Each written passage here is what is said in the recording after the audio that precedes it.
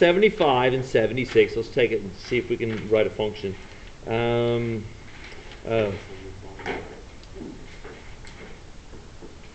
with your graphing calculator, just do a power model. Really? From the get-go? I'm just I'll review it. You just go stat, edit.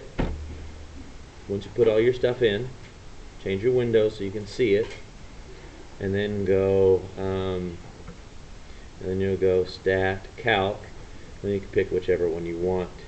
In this one, we're going to do a power regression. And I will tell you which one I want you to do. Okay. Polynomial or power regression, whichever. Okay.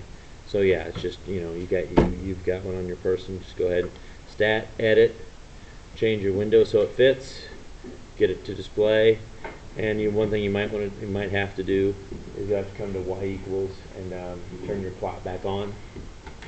Okay. But on that one, if you once you get some stuff in there and you're still struggling with something, then I'll help you. Okay. What else?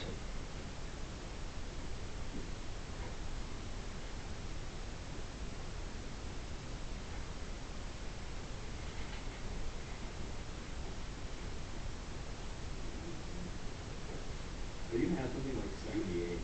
Like, I remember doing that last year. And I was able to figure it out, but it just took me a little bit to remember how to set up an equation like that. Okay, you use books. Okay, just let me think about it here just a little bit. Use books drawer, $1,000 each month average.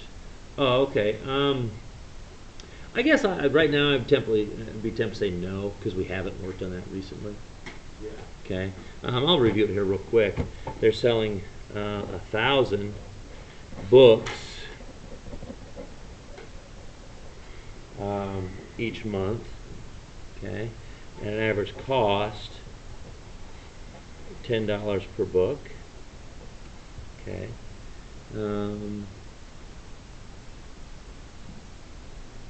Once you raise the price of all its she will sell 50 fewer books. Minus 50 fewer books for every increase. Sorry.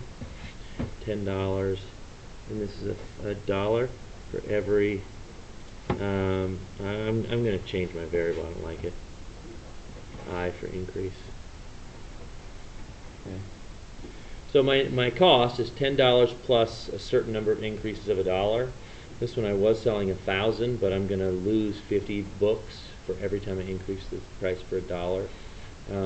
Now, theoretically, if I multiply that out, it's a quadratic, and it's a quadratic that opens down because it's going to be a negative 50i. You could find both of your zeros. I'm not going to take the time to actually calculate it. And then it's going to be a quadratic, so it's going to look like this. Where would I find my maximum in relationship to my zeros in a quadratic? Right in the middle. My vertex is going to be right in the middle. So you could multiply it out and go negative b over 2a. Or you could say, well, hey, this is negative 10 and this is 20. Right in between is going to be 5. So 5 increases is going to be my maximum income.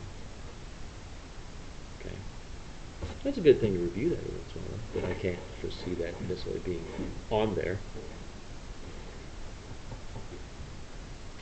So then how would I find how many books I was going to sell? Plug what in? Plug in 5. Because 5 is halfway between 10 and 20. Since it's quadratic, I can say it's going to be symmetric, and there's my line of symmetry. If I plug in 5, it's going to give me 750 books, and my price is going to be 15, and I can go ahead and find my total revenue that way.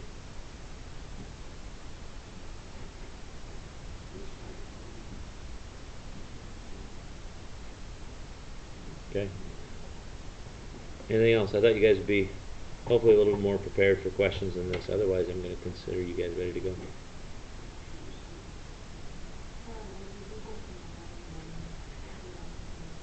Yeah. But I'm here right now for the next 35 minutes answering questions as well.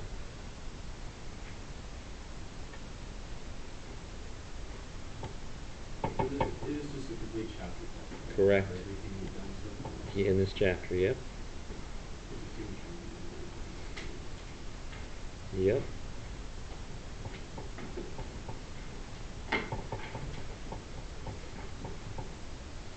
Do you think inverse in this chapter? This chapter? I think that was I think that was prior chapter. Yep.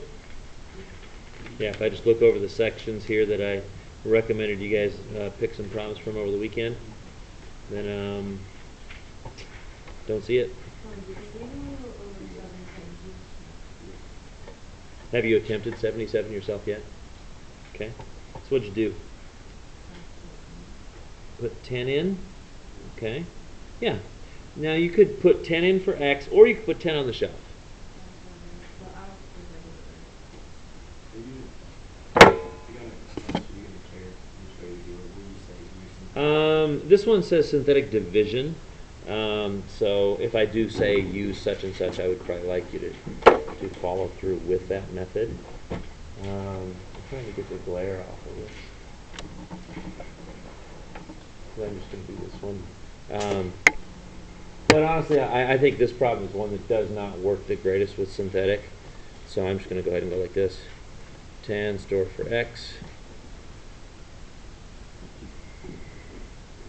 And then store STO, go to the stove. Now, that sounds racist, but I learned that from a guy from an African American who was teaching how to use this calculator at a NCTM conference. He goes, okay, now folks, we got to go to the stove. And I was like, all right, I like that. I did, didn't I? So yeah, then it's just type stuff in.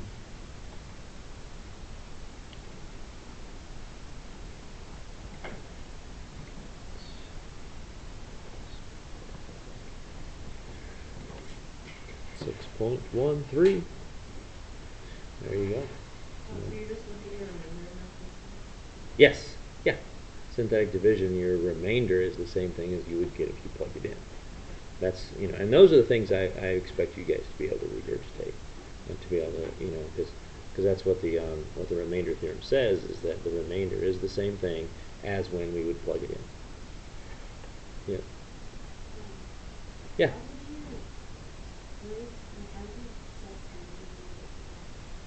You put 10 and store, STO for store, on the bottom left corner.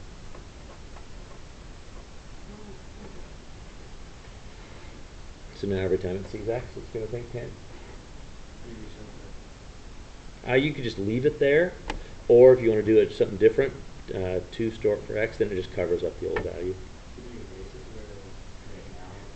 You could, but I don't really see a need to. Because actually their factory presets are all 0, so you could set it back to 0. But like this one, what's M? M is negative 1.625, or 1.65, and it's been there forever, and I really don't care. W, 0. So W hasn't been used yet. It's just lurking in the background if we ever called it up.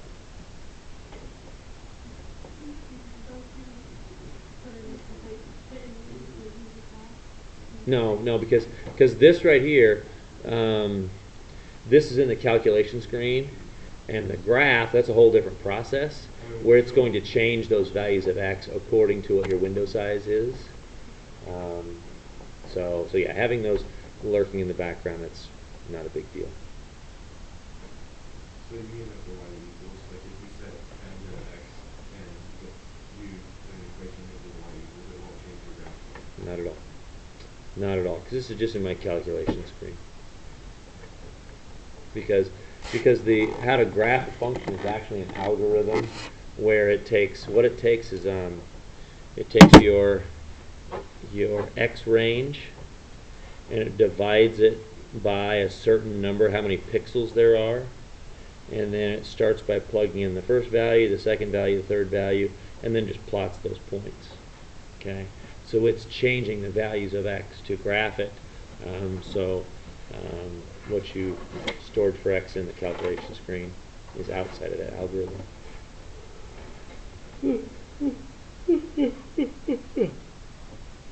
Anything else?